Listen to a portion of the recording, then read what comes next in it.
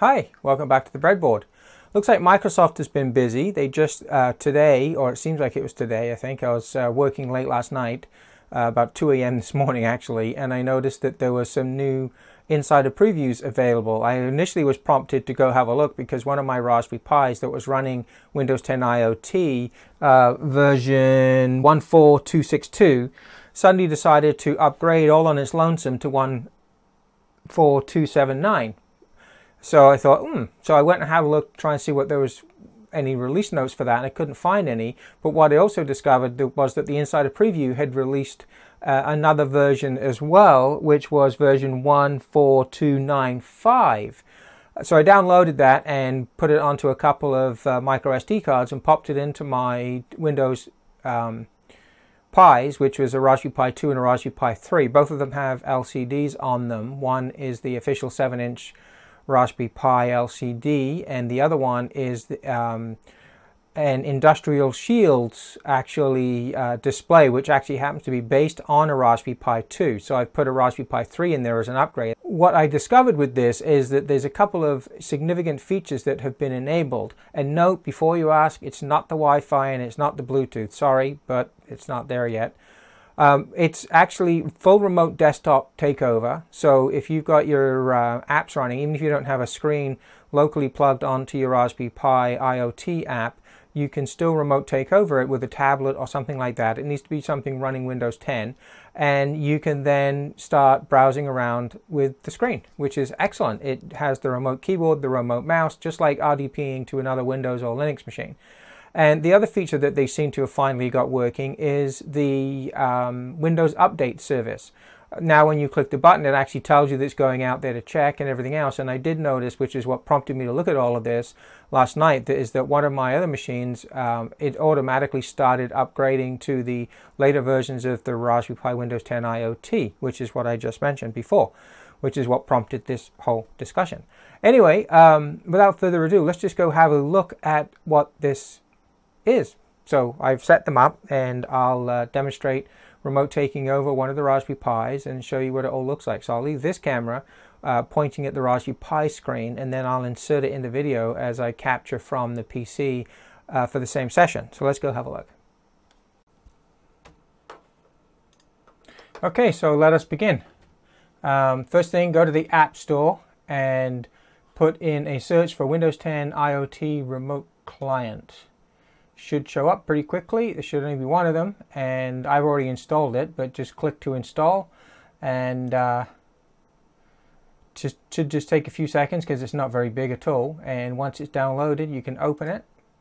So you open it up, and I've already got the two Windows 10 IoT devices set up here. Now what I'm going to do is I'm just going to nip into them and show you the settings. So if I just open the web browser for one of them and just log in. I'm just going to shrink it down so it fits in the screen here. So you can see there's a few extra things. There's IoT Onboarding, which is to do with the soft AP, and even if you've just got a Wi-Fi adapter that it supports, you can remotely connect to it. It supports basically like a lot of devices these days. You can connect to them. They set up initially with their own access point. You connect to it, tell it what the settings are, and then it will actually participate in your local network without actually having to have a physical hardwired connection. That's what that's for. I think these are trusted protection modules, which I don't think are built into the Raspberry Pi, so it certainly can't access anything. Anyway, at the bottom here, you see this new menu item called Remote, and all you do is you just turn this on to enable Windows IoT Remote Server. And that actually sets up a nice little process running on the Windows 10 IoT on your Raspberry Pi so that you can RDP to it. There's a bit more information here if you want. Just turning this on successfully. Yep. So that's all you have to do to turn it on now. Pretty much everything else is the same as what you've had before. It's properly recognizing this as a Raspberry Pi 3 in this case. This is my Industrial Shield, so it's got, as you can see there, it's much bigger display. This is a 10-inch display on this one. As you can see, the Raspberry Pi right now is running in a screensaver mode. Oh, that's the other thing they added to it as well. is the fact that you've actually now got a screensaver on the Raspberry Pi, which is kind of cool. The apps, you can start and stop them, so they've modified this menu a little bit, and that's nothing much to talk about, but you can restart, start, stop directly from here instead of just having that one that shows you what's running and things. That's a little bit of an improvement. I think this is pretty much the same. Debugging, same. Yeah, these other menus all pretty much look the same. Bluetooth, audio, networking. As you can see here with the Wi-Fi adapters, it doesn't see the built-in Wi-Fi adapter yet. And the Bluetooth as well is the same thing. It doesn't see the adapter yet, so it won't pick up on it. Audio, networking, Windows Update. So now when you click on Windows Update, it actually goes away and checks for updates, which is really cool. Etc., etc. So let me just minimize that again, and we'll go back to here. This is the Windows 10 IoT remote client.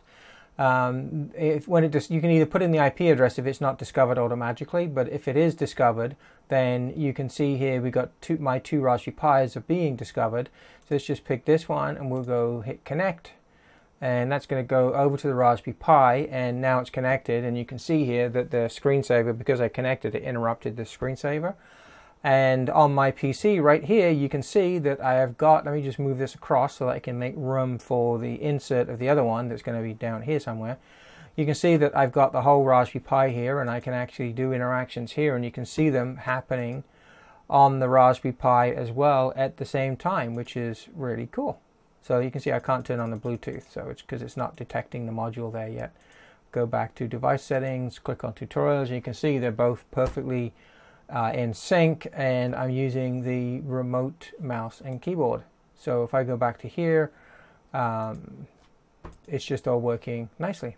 So I don't have an app ready yet to just show you with that remote takeover, but I will be doing some very, very shortly, and so I will be now using it because I'll be able to actually screen grab using the remote client instead of having to have a slightly fuzzier picture of capturing it directly from the camera like this. I can now remote take over it and let you see from that.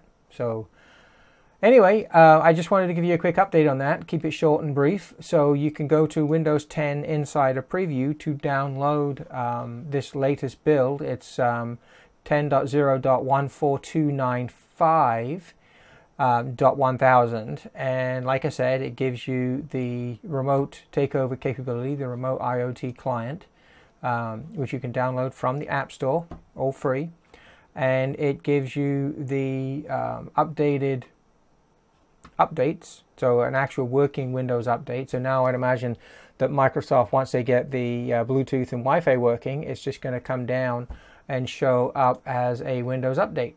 So that'll be nice if they do that and get it up and running quickly.